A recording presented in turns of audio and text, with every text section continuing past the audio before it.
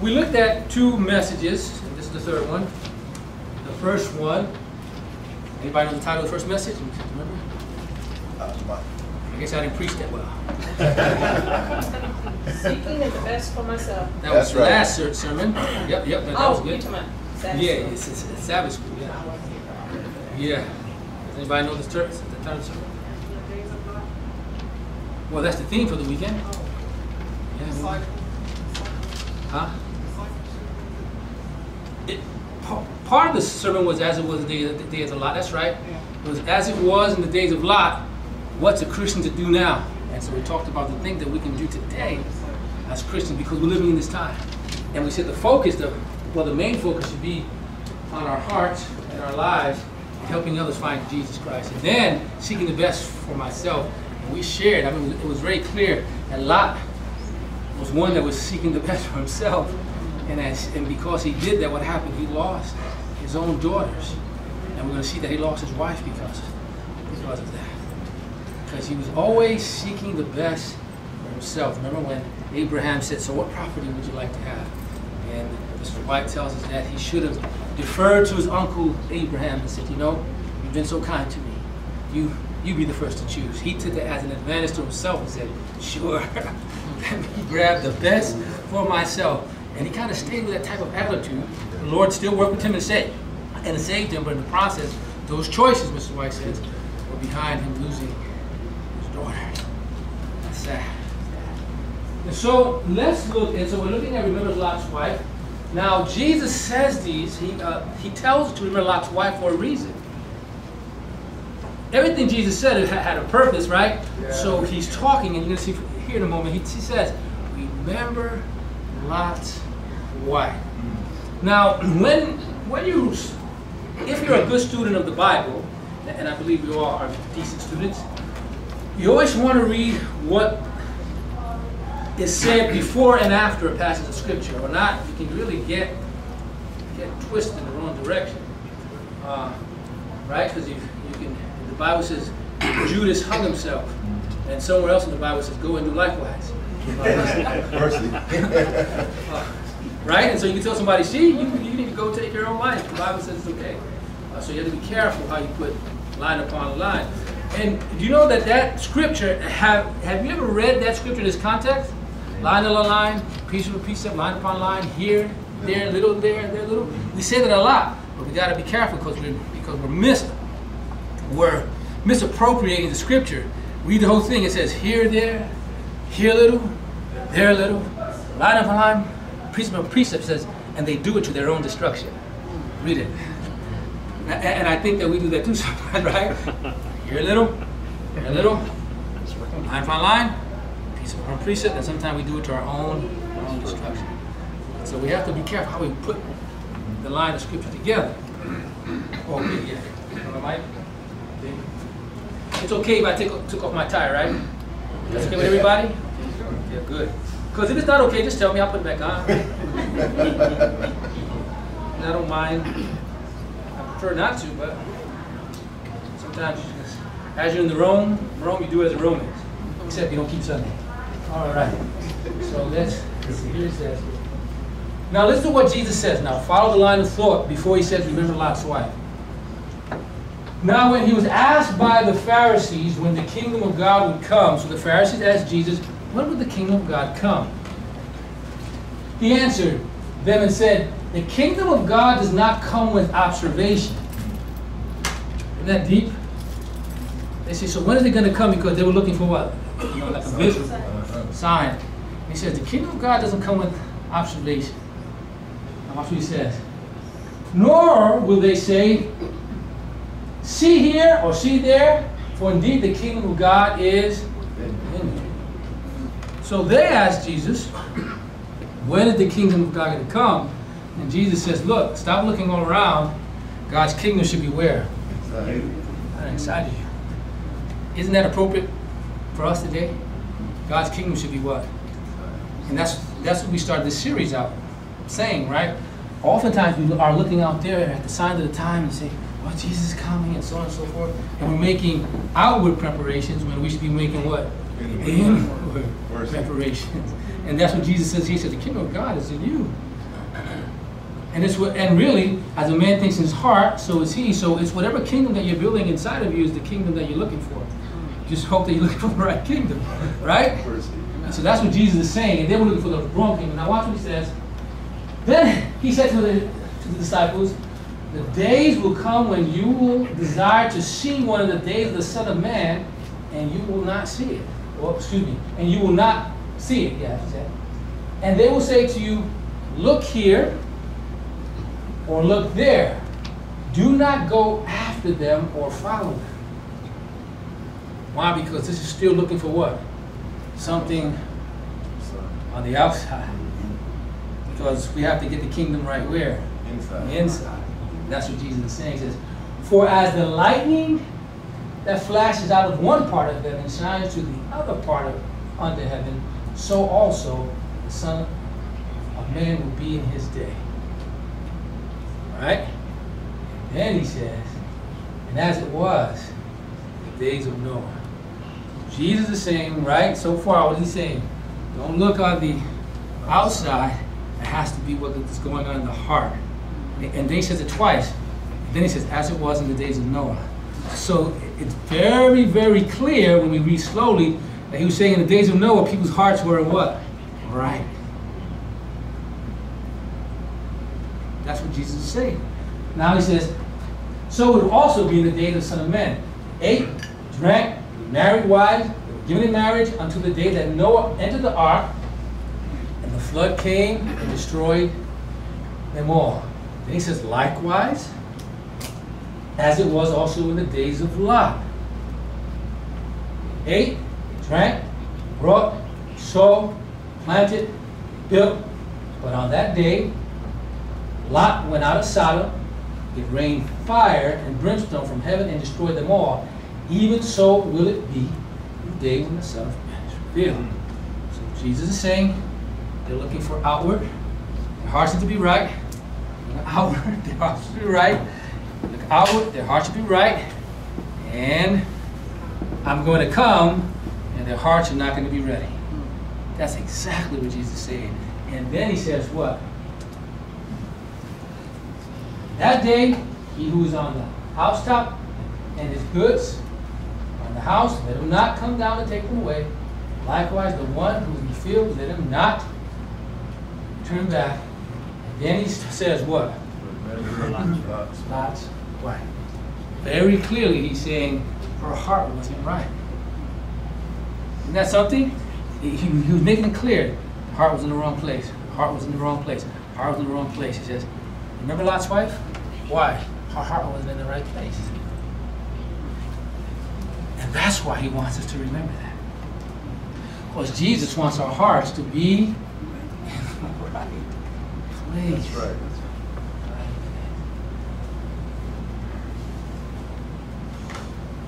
I have my Bible. Can I ask a question? Yeah.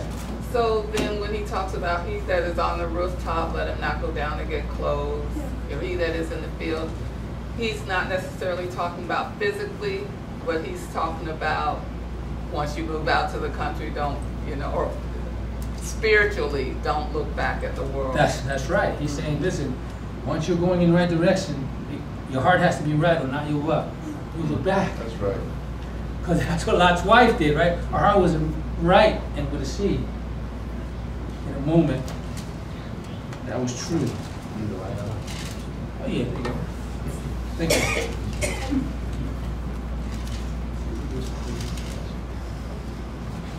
Okay. Listen to the commentary. Remember, and we talked about this last time. Some of his children come to Sodom, and his wife refused to depart without them. Remember we talked about that at the last meeting? That the angel came. At first, Lot came back and reported to his wife. He said, they're not coming. My attempt was a failure, but he had to look at his life and realize it was the choices that he made and caused them to go in the direction that they did. And then his wife, upon hearing that her children weren't going to make it, what happened? His wife, she said, I ain't going without them. And you can understand a mother's heart, right? I mean, you can understand a mother's heart. I mean, those are the children that she gave birth to. And she's like, no, this is not going to happen. This is, and she said, I'm not going to leave. But in verse 16 of chapter 19, once again, it says, and while he lingered, and that's Lot, he lingered, the men took hold of his hand, his wife's hand, the hands of his two daughters, the Lord being merciful to him, and they brought him out and set them outside the city. And then eventually is when they would say, escape for your life. Remember that? Escape for your life. Because this place is going to go down in smoke, in fire.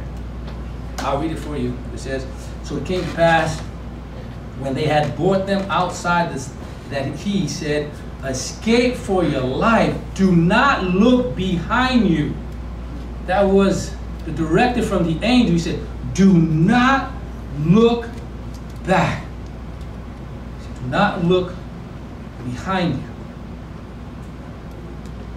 Nor stay anywhere in the plain. Escape to the mountains, lest you be destroyed. And Lot said to them, please, no, my lords. Indeed, your servant has found favor in your sight. You have increased your mercy, which you have shown me by saving my life, that I cannot escape to the mountain, lest some evil overtake me and I die. That's something that the angel of the Lord will tell you what direction to go. You say, no, no, no, no. That's not the direction to go, because then I might die if I go in that direction. Lot still need a lot of work to be done in his life. Right? But God was merciful. Yes, sir. Yeah, I was just thinking that, you know, even since we're remembering the days of Lot in this time, there are some close relatives, family members that would make a decision not to follow, not to, if we are asked to leave the city, for example. Yeah, okay. They will remain. It could even be our spouses, our children. They may choose not to come with us. You know, so I think that's really something to ponder, because that means that there might become a separation where your loved one might say, I'm going to receive a couple of these. And sure. You might have to say, well, you know, as much as you plead and beg, they may choose to not to. Yeah, that's true. I think that's what happened to Lot. I mean, his children and his wife, you know, so I'm sure it must have hurt deep thoughts. Absolutely. But every human being comes to a point where they have to make their own decisions. Yeah, absolutely. What I'm trying to establish in addition to that is we should do what we need to do now to examine our own hearts, to ask ourselves, are we doing something, or have we done something to impede, get in the way of our relatives crossing over to the other side? If not, now's the time before it's too late to go to them and say, look, I realize that some choices I've made have not been good. Please forgive me. I want to see you on the other side. We don't want to do it afterwards and say, man, I could have done something different. You see what I'm saying?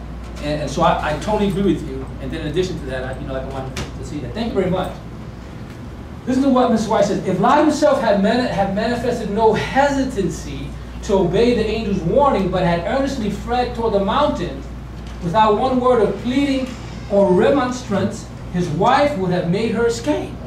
There again, another choice, right? Because he hesitated and said, you know, maybe we should. You're still making bad choices. And that choice impacted his wife. And that's why she looked back. Do you see that? It was Lot again.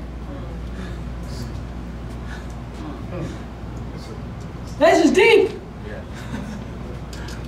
He hesitated and she said, well, maybe we should stay back.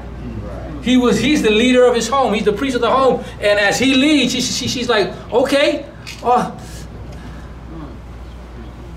If he had just said, okay, and went with the angel, she would have said, okay. Yeah. Yeah, brother. Yeah, based on what you're saying there, I interesting with his thought, and it seems as though that Lot's wife get, maybe more or less, I would say more the blame than Lot, and I think Lot had a lot to do with his wife's decision. It sure did. Than she of herself. So my question I was wondering, was Lot's wife more deceived than Lot? So. Good question. I was just wondering that, because to me, Lot had a lot to do with his wife's decision. Yeah. But she still had a choice to make, right? Yeah. Right. No one's gonna have an excuse because God said, "Hey, Mrs. Lot, you made that choice." Yeah. Go ahead, brother, and then we'll have to move on. Yeah, because Lot pitched his tent toward Sodom. He already had his agenda. Yeah. He didn't. He's like the people in the church. A lot of people that might be in the church. You want to hear the sights and sounds, but you don't want to go over there. You can have it stuff in your heart. You can get rooted in the heart, but you don't want nobody to know that you really like it. That's called mercy. Yeah. Thank you. Listen to what she says. The influence of his example would have saved her from the sin that sealed her doom. Influence, our example, can do much to impact those in our home. Yeah. But his hesitancy and delay caused her to lightly regard the divine warning. While her body was on the plain, her heart would come to Sodom. And she persisted with it. She rebelled against God because his judgment involved her possessions and her children in the ruin. Now she's thinking the best for herself, right? Although so greatly favored in being called out of that wicked city, she felt that she was severely dealt with. God is dealing too severely with her. Because the wealth of it had taken years to accumulate, must be left to destruction. Instead of thankfully accepting deliverance, she presumptuously looked back to desire the life of those who had rejected the divine warning. Her sin showed her to be unworthy of life, for the preservation of which she felt so little gratitude. It's interesting. Watch this. Remember, I said we can show this in Scripture. We don't need the Spirit of prophecy. Don't get me wrong. I believe that the Spirit of prophecy is important to our lives as a church and help to move forward. But watch. The Bible says the same thing. Watch. Right after Jesus said all this, watch what he says. Whoever seeks to save his life will lose it. Ellen Dwight is just making a commentary on it, right? She was seeking to save what? Her life. Lot was seeking to save his life, so he lost it. She just expounded on it. Isn't that beautiful? Amen. It just shows that she was moved by God, but it also shows that we can use Scripture to prove our point. Because here it is. It says, so then Jesus said, remember Lot's wife? Whoever seeks to save his life will lose it. Ellen White just expounded on that. Isn't that beautiful? Yeah. And whoever loses it, his life will preserve it. I tell you, in that night there will be two men in one bed. One will be taken and the other will be left. Two men will be grinding together. The one will be taken and the one left. Two men will be in the field. The one will be taken and the other left. And they answered and said to him, where, Lord? And then what did Jesus say? So he said to him, wherever the body is, there the eagles will be gathered together. This is a very powerful verse. Did you just understand what you read? People use this verse for the secret rapture. They say, one taken, one left behind. And the one left behind is left for what? Have to deal with the tribulation. Here, if you read it very closely, the one taken is taken to destruction. That's right. Right? Yeah. He said, where are they taken, Lord? He said, And then he tells him, they're taken to what? Death. Wherever the body is, the eagles will be gathered together to do what? To eat the corns. Very interesting. So, we live in a world of what we said earlier? Distractions.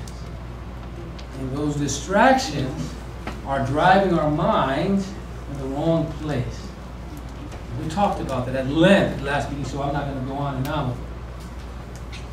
He says, likewise as it was in the days of Lot, they ate, they drank, they brought, they sold, they planted, they built, but on the day that Lot went out of Sodom, it rained fire and brimstone from heaven and destroyed them all. Even so will be in the day when the Son of Man is revealed. We said, and we proved the point, that the people in Lot's day had what? An attention deficit disorder for the things of God. Right? Their attention was what? Elsewhere.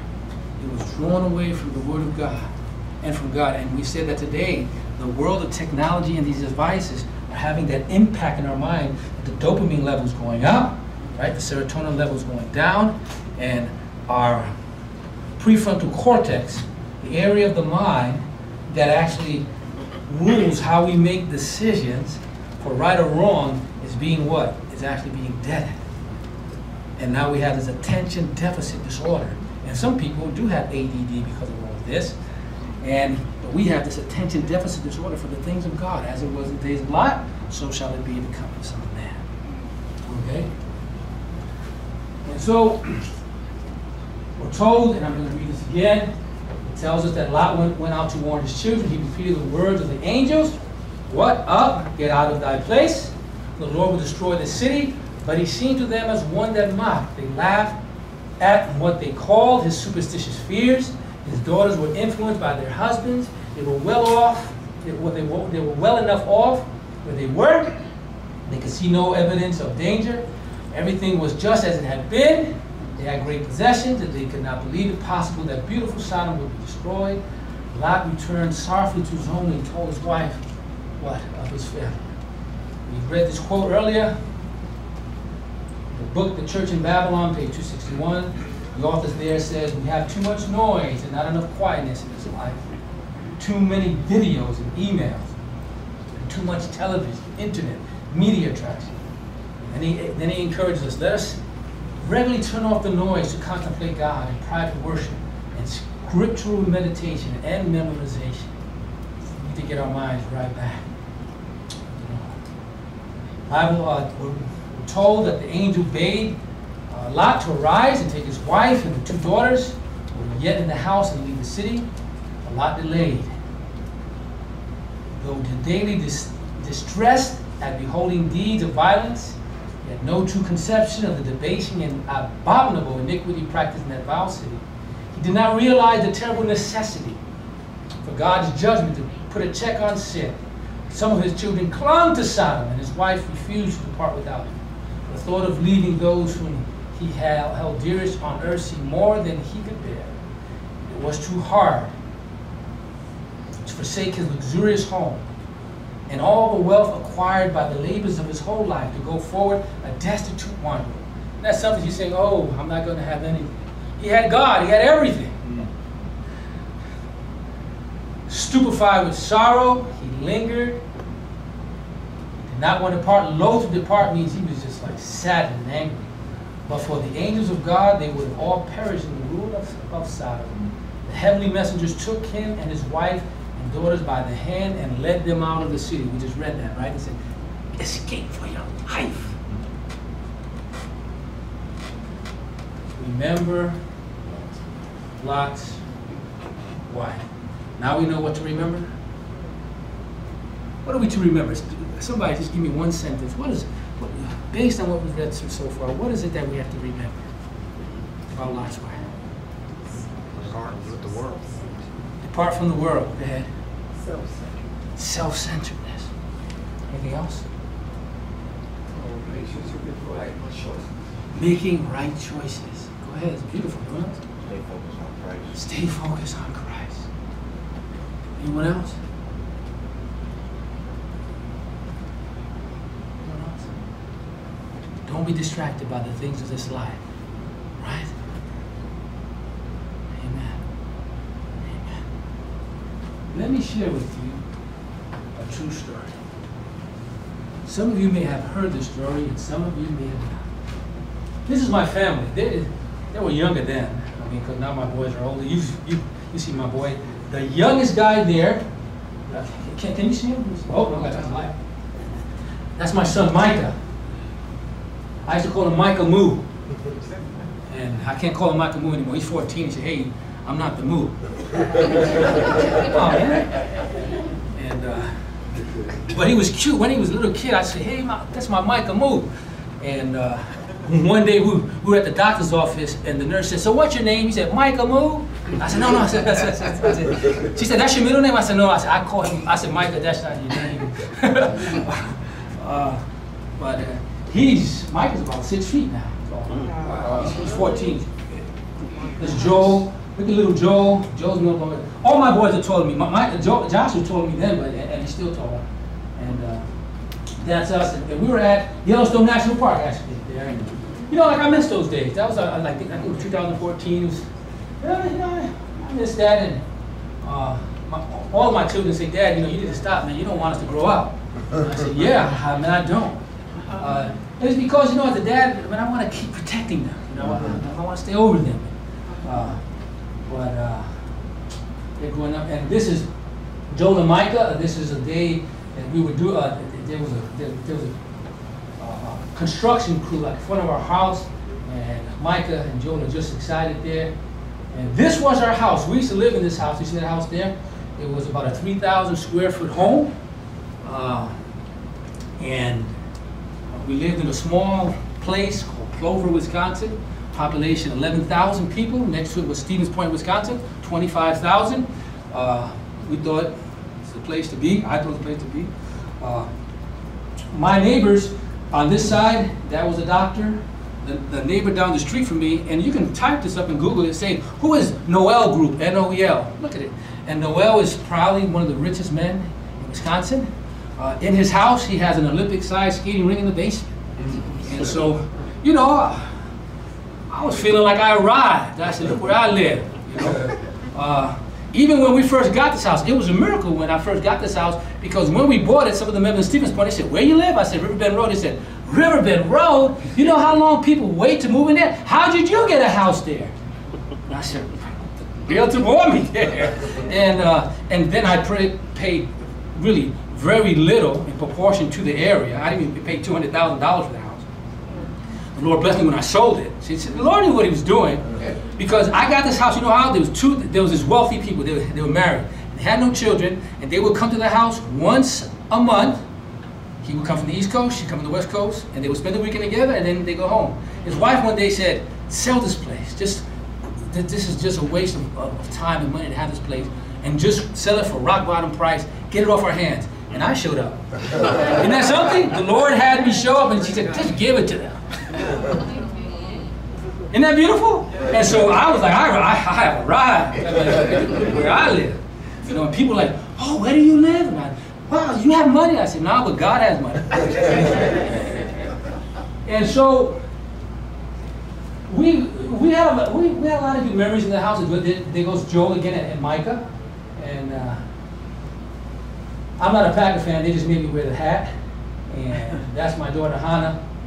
That's my daughter Josh, and that's my son Joshua, who's doing campus ministries. And so in 2015, things began. I told you what happened in 2014, right? When I woke up and the Lord said, you need to start preaching the message of righteousness by faith. And He started to say, time is winding down. And I was like, what are you talking about? And He said, yep, you need to get some things in order. And so my wife said, it's time for us to sell the house and move out to the country. I said, this is a nice spot in the country. There's only 11,000 people. I said, God would have us to do our work here. She said, David, we need to remember Lot's wife, huh? And I said, honey. And so she kept pressing me. And so what I did, I said, okay, I'll sell the house for sale by owner. And I put the house in the paper, in the miscellaneous section, hoping that no one would see that I put my house for sale. So she asked me, she said, did you put it in the paper? I said, yeah. I said, absolutely. I said, it's in the paper. I said, if it sells, it sells. I said, God is in this. And so I started getting phone calls for the house. You hear me? And I said, where'd you see this? In the paper, in the miscellaneous section. Man. And so people started to come to see my house. And there's one gentleman and his wife, they came through. I'll never forget. First, a few people came, and they were like, nah, I'm not sure. And this one gentleman and his wife came, and as he walked to the house, he said, oh, this is my house. This is it. He said, this is my dream home. And I was like, you don't know, this is not your dream. It may be your dream, but I'm going to wake you up in a minute. And so he sat down, and he wrote out a proposal. And this was a buyer's market, not a seller's market at this time. Remember, 2015. And if you remember, the economy was hard to sell a house. And he writes the number down. And I said, this is $15,000 less than they were asking for. And then my wife was like, she was looking at me like, he needs to just, because remember, I bought the house for what? $200,000. So she was like, just take the money. And so I said, I don't know. I said, I don't know. I said, and so the guy said, now watch the words. What is your hesitancy? What did Lot do?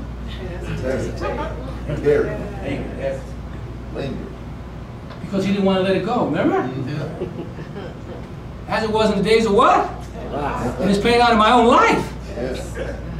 Do you see that? I mean, do you see how we think we're Christian and we're doing that? So, no, it can happen to me. And I'm sitting there behaving like Lot. I didn't think about it then, but when I look back, I said, what was I doing? And I said, well, let me tell you why. I said, you're giving me 45 days to move out. I said, I haven't even started looking for a place. I said, if I put my stuff in storage, it's going to cost X amount of dollars. I said, if I got to stay somewhere, it's going to cost money. I said, I can't do this. He took the piece of paper back. He said, here's the asking price for your house. It's 15 more grand. I said, here. And everybody looked at me. My wife, the realtor on his side, because I had to sell by owner, and they looked at me and I said, man, I gotta pray about this. And my wife, swift, boom. And she was like, I just need to pray about this. And the guy said, okay, like we'll give you 48 hours. I said, okay. And when he left, my wife said, what are you doing? She said, pray about it. We've been praying. And that's an answer to prayer. She goes, look, they're going to give us what we're asking for the house in this market, and you're saying we've got to pray about this? She said, what's the matter with you? And I said, honey, look, I'm the head of this house.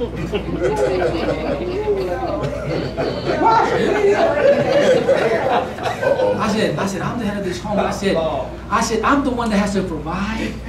I said, if we have to move out, where are we going to go? I said, I've got to make some decisions to take care of this family. And you know what she says? She goes, you have to understand something. I have never relied on you to take care of me.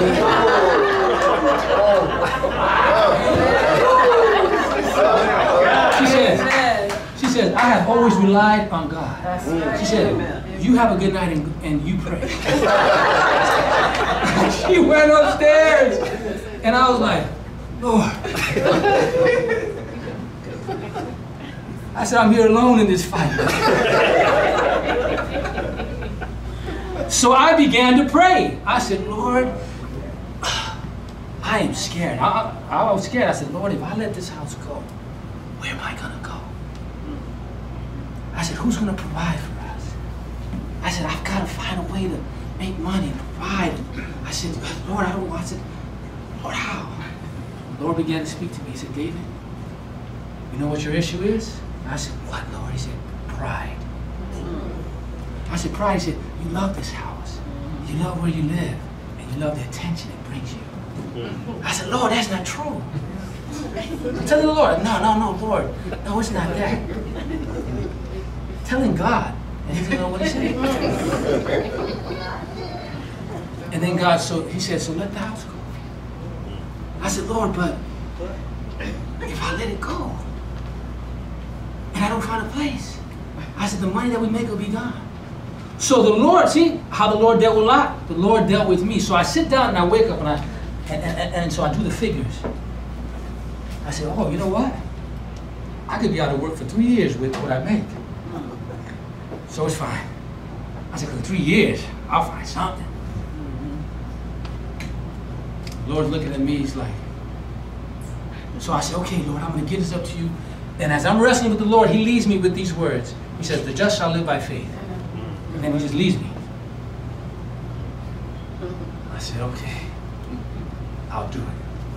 I get up in the morning, my wife and kids, they come down and say, Dad, so what are we going to do? I said, we're going to do it. And Joel and Micah, they were like, hallelujah, we're going to go on an adventure. And I was like, oh Lord, please make this adventure be a good one. So I called the realtor. I said, I'm going to do it. And I told my wife, and she can tell you that on the side, I said, look, if anything happens, we can live 3 years with the money that we're making. We'll be fine. So they gave us 45 days to move out. My son, Joel, who's still good with technology, he finds this camper up in northern Minnesota. He says, Dad, this thing is just top of the line. And we live in this camper for over 3 months. Are you following me? And while we're living in the camper, I'm looking for a house. I'm like, okay, we gotta find a place. And I'm still employed with the conference, but time is running out. And that's another story. You know, like Lord has to work miracle upon miracles.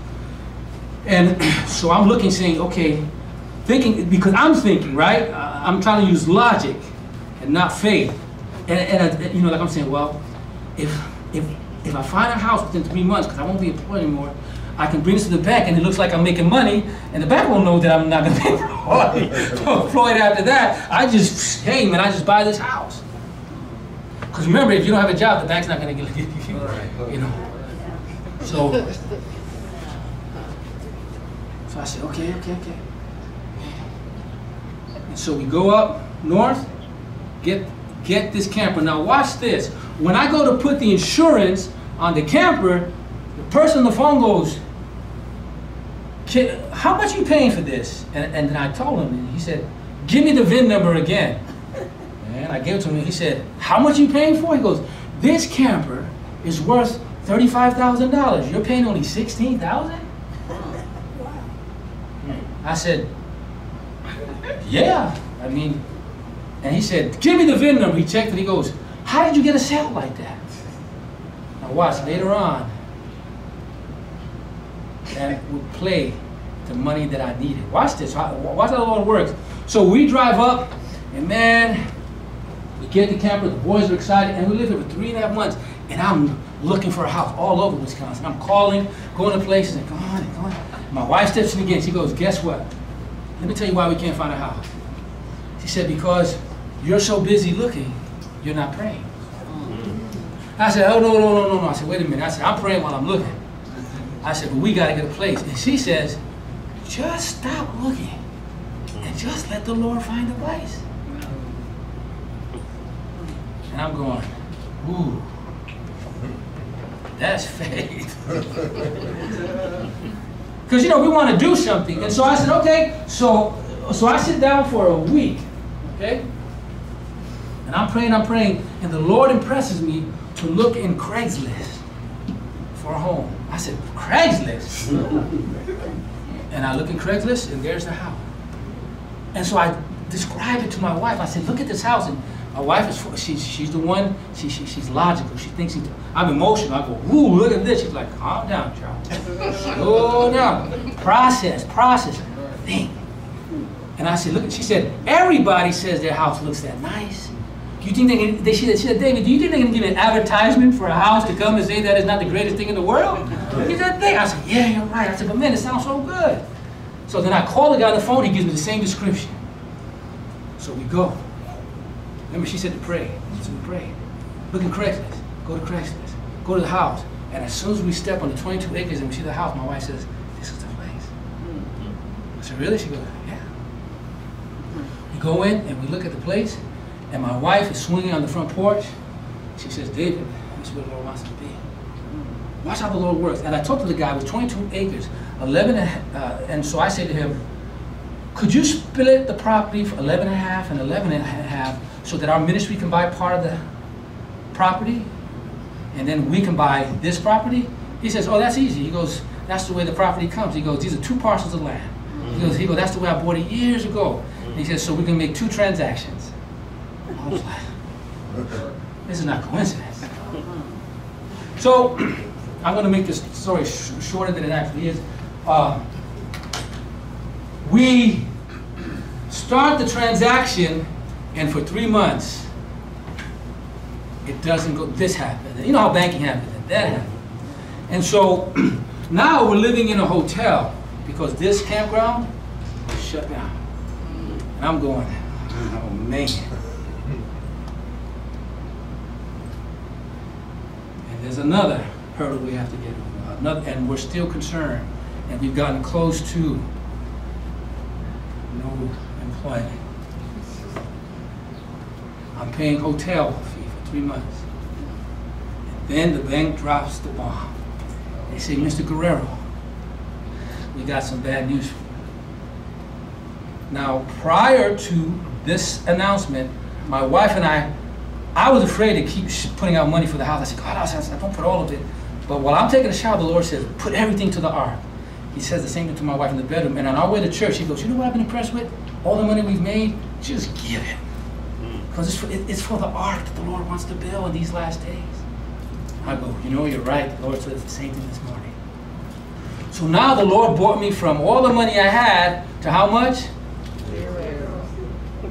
The Lord was humbling me and said, you know what, I'm going to show you how I do this.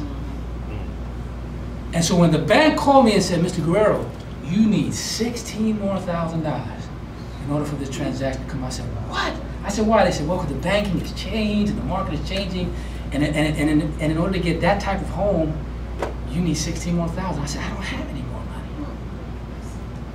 And he said, I don't know what to tell you. He said, can you borrow it from somebody? I said, borrow $16,000 just from who? I borrowed it from you. $16,000.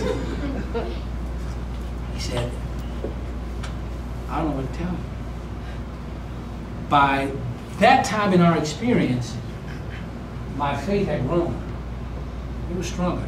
So what I did was I grabbed the family together. Now we're living where? In a hotel. We grab together, we get on our knees. We say, Father in heaven, this is your ministry. This is your time. And these were my words. My wife can tell you, I said, Lord, if this is the time to which you have brought us for us to understand that this is the end of the road, then it's okay. And you know why I said that? Because my wife had encouraged me through the process. You know what my wife told me? She said, David, you don't understand. She said, David, you don't understand. If I have you and the children, we could live in the street as long as we have each other. So that increased my faith. You see what I'm saying? So I said, hey, Lord, if this is the end of the road and then we're out the street together, as long as we have each other and we have you, we've got everything. So we said, amen. So we were saying, man, where's this money gonna come from? Maybe this is the end of the road.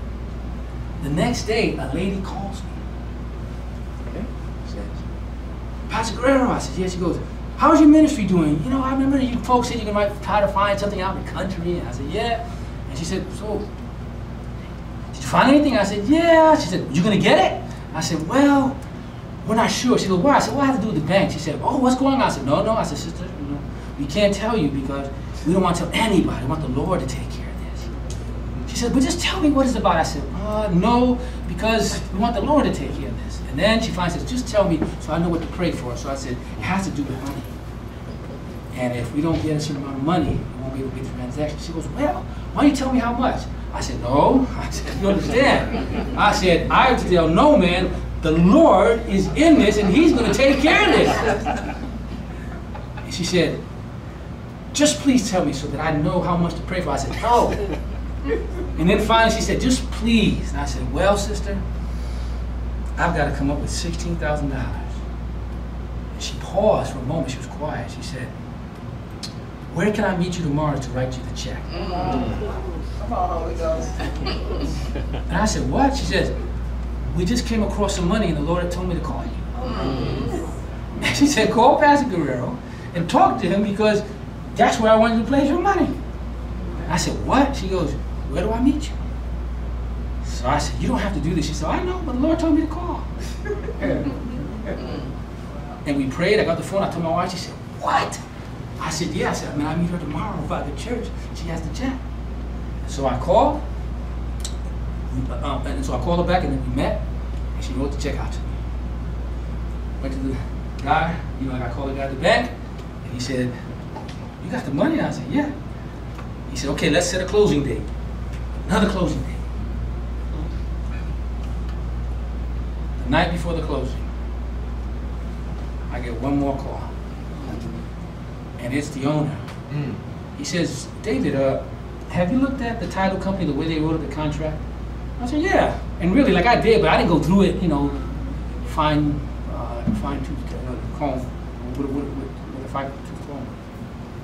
He says, "You owe me $2,000. I said, "What?" Now, we were out of everything.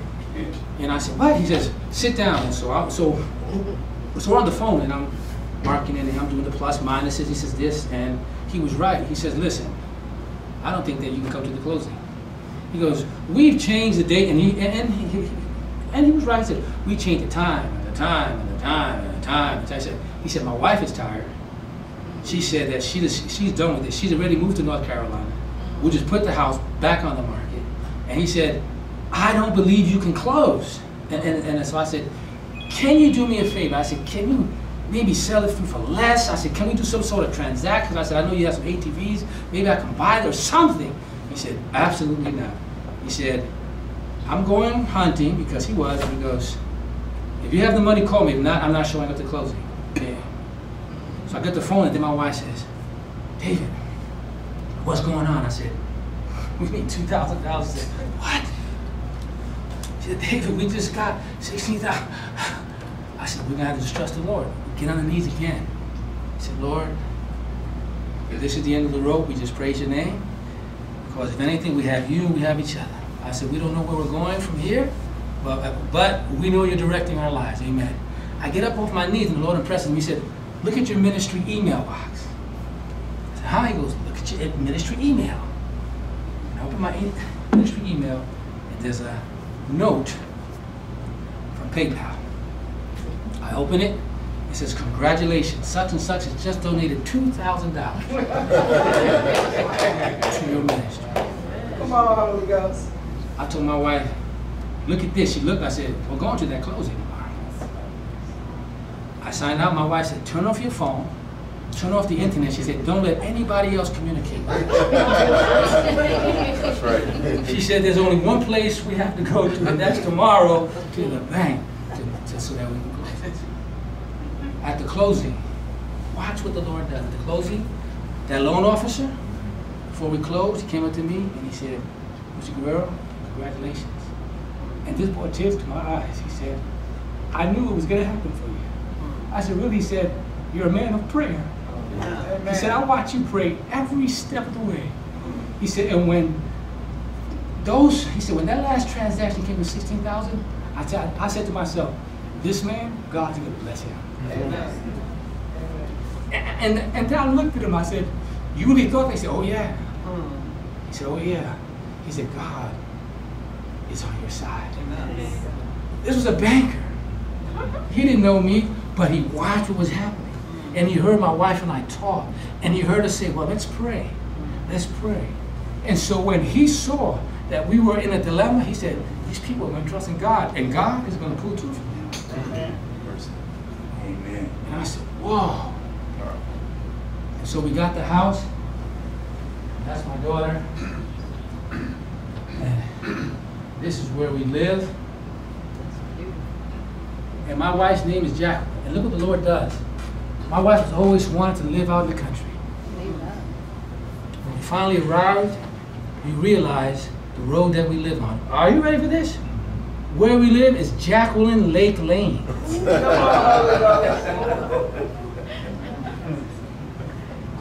The name of the lake is Jacqueline Lake. God saw my wife's heart and knew what she wanted. And he said, "Not only will I give it to you, but forevermore, you're going to remember the blessings I placed in your life." When some people call us and we say, "Oh," they say, "What's your address?" And we say, 7191 Jacqueline. They say, "Oh, that was named after you." My wife says, "No." She said, "That's the name of the road before we got here." Now, the story isn't over yet, because shortly after we moved in, about a month or two,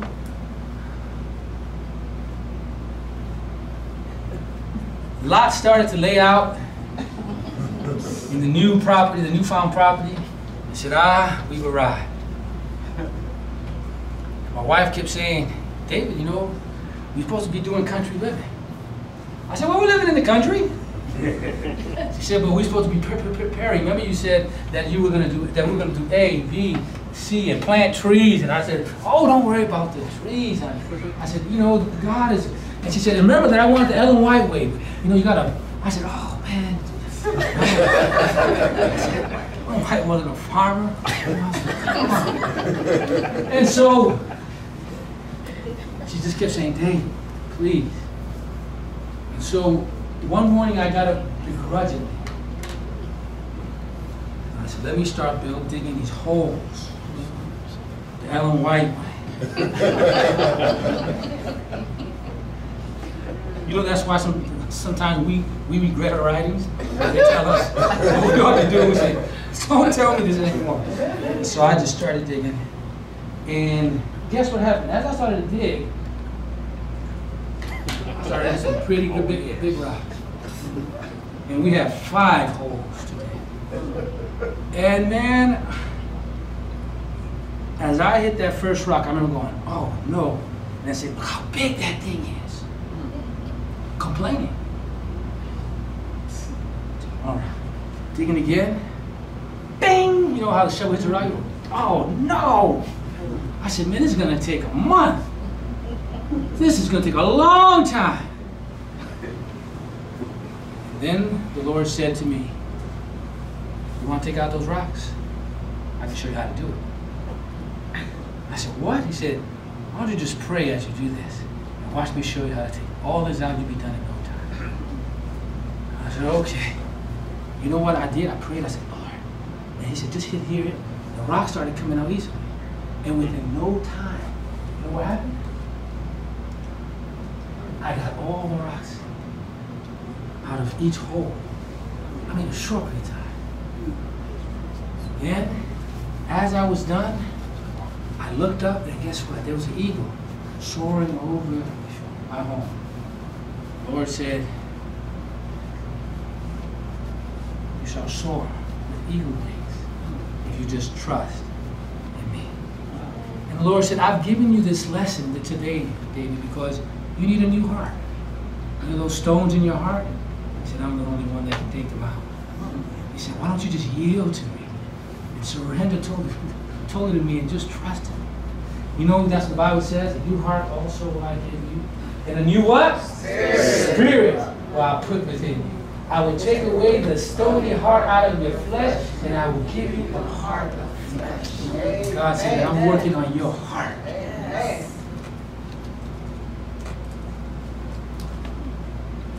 Because when you trust in the Lord, what will happen? They that wait upon the Lord, they shall renew their strength, they shall mount up with wings as eagles, they shall run and not be weary, and they shall walk, and they shall not faint. You see, the Lord wants us to be born again. Whoever is born of God overcomes the world, and this is the victory that overcomes the world, our faith. And did I need faith? Yes. The Lord gave me that faith, that experience.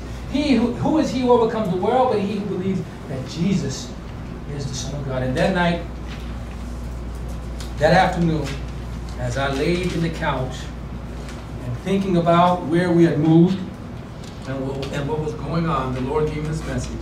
He said, I'm bringing you to where I brought you to save your house. He said, this ministry is not all about going throughout the world, but about saving those in your home. And this is what it says, by faith, Noah, when warned about things not yet seen, in holy fear, built an ark to save what? His family. By his faith, he condemned the world and became heir of the righteousness that is keeping with faith.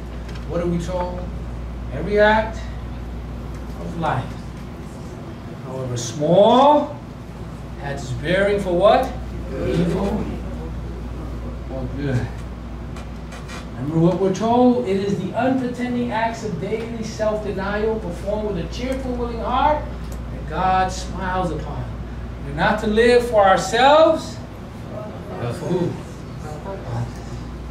And it is only by self-forgetfulness, by cherishing a loving, helpful spirit, that we can make our life a lesson. For as it was in the days of Lot,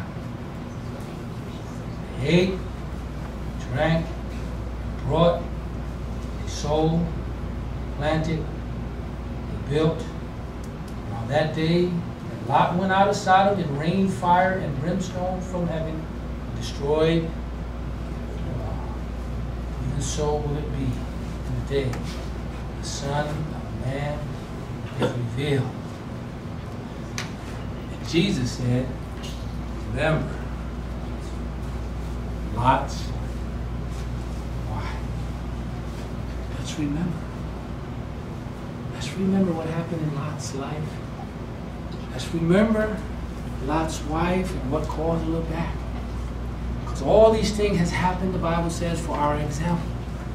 For unto whom the end of the world has come. And God had to bring me through that experience to help me to see that I had a heart like Lot. That he wanted to cleanse that heart and change that heart and convert that heart so I could be more like Jesus. Is that the end of my experience in life? No. Even today, pray for me. I'm still going through stuff today. When I get to heaven, and I know some of you are going to think it's funny, I believe the Lord's going to come up to me and say, man, you are hard-headed. He said, man, you didn't get the lesson. He said, but I know he's going to say, but I loved you. And I still love you. And I worked through this with you. And I'm saying, praise God, I'm here. And that's why we're told that we're going to take that crown and say, Jesus, you deserve this. I don't deserve this. Because if it was up to me, Lord, man, I would have missed out on eternity. But Jesus works with us. He's patient. He's long-suffering. He wants to save us. And at this point in Earth's history, you know what he's trying to say to each one of us in this room? Like the angel, he's trying to grab our hand and say, get out. Escape for your life. Many of us are doing what? No, not now. Lord, I'm too busy working. I'm too busy being busy. I'm too busy on the internet. I'm too busy in a relationship. I'm too busy with college.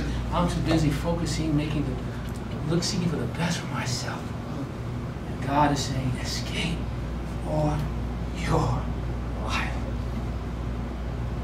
And for some of us, like he's done to me, the Lord is dragging. He's like, come on, let's go, brother. I have to wake up.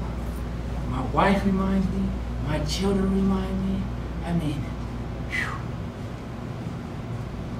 You know, I have a daughter who's special, and I got a few minutes. My wife said, you know, the only one that can get to you sometimes is your daughter. And it's because, I don't know why I let her do it, but she just, I'll give you an example, like the other day. My wife was trying to tell me, David, be calm. David, oh no, David, this is the way you do it. And I'm like, come on, honey, stop. My daughter comes up to me, and I don't know why I listen to her. Maybe because we're pretty much the same. She looks at me and says, Daddy, let me imitate you, okay? I go, okay, this is you. I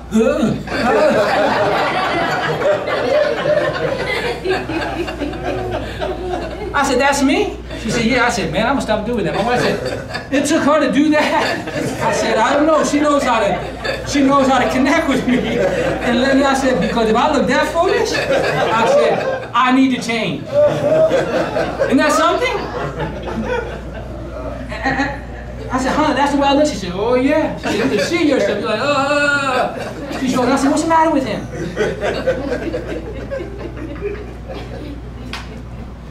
And I stopped what I stopped doing that day. My wife said, that's what it took.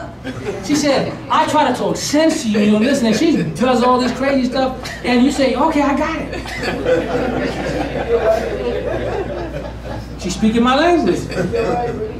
But thank God for those moments. You see what I'm saying? Those moments where God can use my daughter, my son, whoever it is, to get my attention and say, you know what, buddy? That needs to change. And I held my daughter and I hugged her. I said, Hannah, thank you. I said, please forgive me. She said, oh, no, it's okay, Dad. Now forgive me. She said, but that's got to change. God will bring people into our lives, right? That's right. Yes. How foolish it may seem inside to give us a message, to get our attention, because He loves us.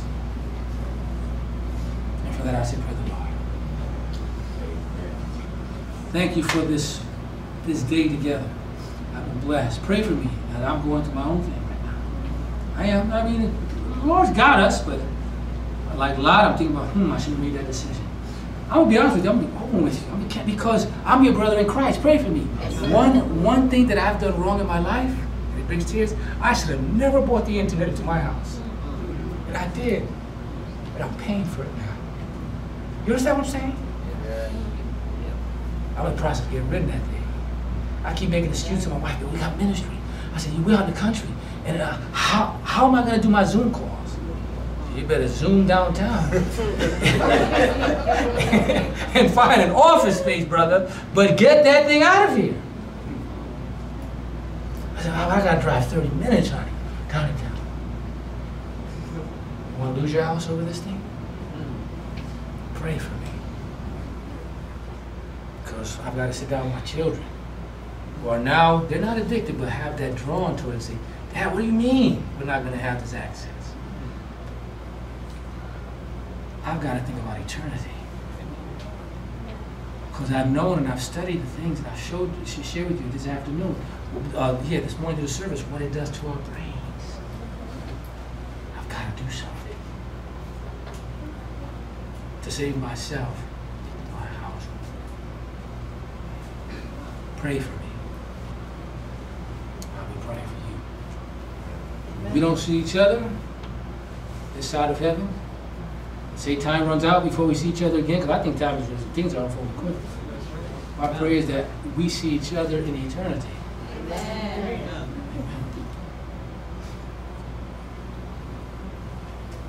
No technology, no internet, no smartphone, no Facebook,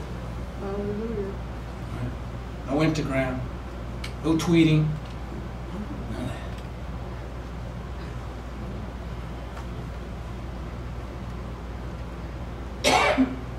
But it starts here and now. Let's not live for pleasure. Let's live to be content. Amen. Right? Paul said, I learned to be content. And let's ask God to help us as we await the soon return. What do you say? Amen. Why don't we stand up? Why don't we close in prayer? Thank you for allowing me to spend this day with you. You guys are special people. Let's pray. Father in heaven, thank you so much for this